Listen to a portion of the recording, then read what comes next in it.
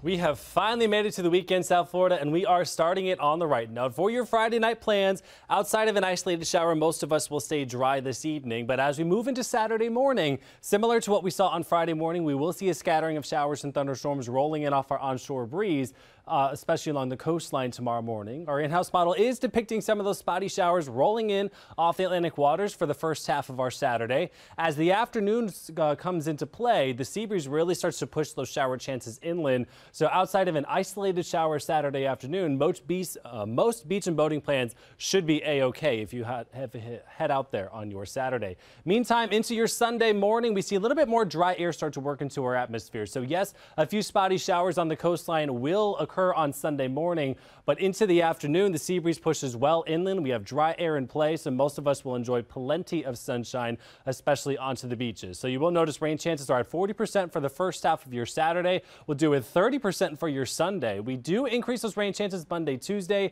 as a surge of moisture moves in from the Atlantic before another batch of Saharan dust moves in by the end of next week. For more on your 7-day forecast, be sure to tune in to Local 10, head to local10.com or use Alexa throughout the day.